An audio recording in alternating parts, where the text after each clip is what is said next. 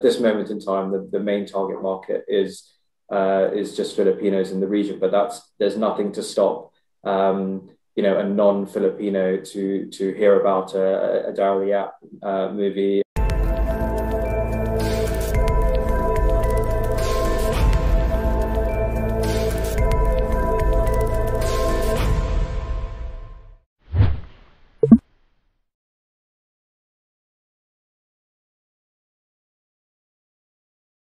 Yeah, it's a very good question. So obviously our role is to ensure that we're compliant with the regulatory authorities in the region. And as you know, there are some restrictions when it comes down to public viewing. So when you would watch a movie in the cinema, it would certainly be edited for certain scenes. That's done by the National Media Council, as an example, here in the UAE.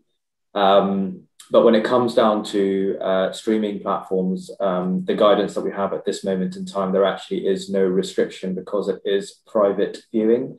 So I guess it's quite similar to the concept of drinking. So you can't exactly drink in the streets, but you can drink in the privacy of your own home.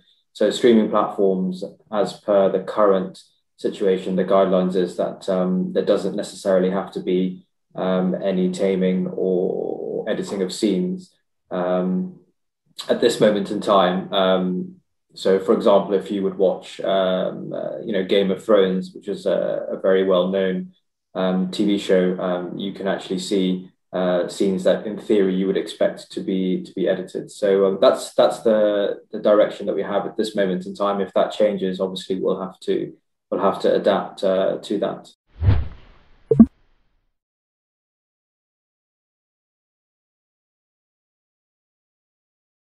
I'll answer your question first about whether it's the same in the Philippines or not. So obviously, it will be largely very similar. However, prior to VivaMax in the Philippines, obviously Viva did distribute their movies via various different distribution channels. So there are some legacy contracts in place that will have to wait for those contracts to expire. So some titles would have been sold to Netflix, etc. But as those contracts expire over time, they would largely be similar to what we have in the Middle East. But when it comes down to the VivaMax originals, which are content production that's happening as of now, they will largely be very similar to what we have in the Philippines as well as in the UAE.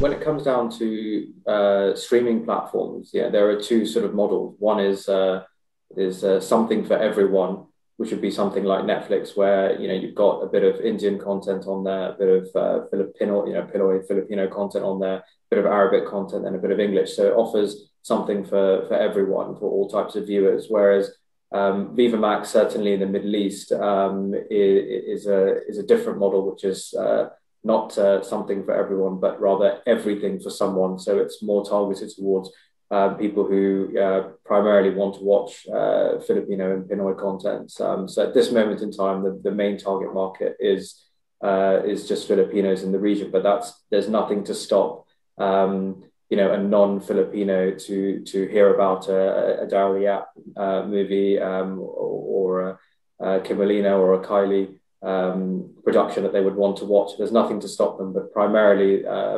we see the Pinoys in the Filipinos and in the GCC region. There's over 2 million when you combine all the countries together. We see primarily that as our target market for now.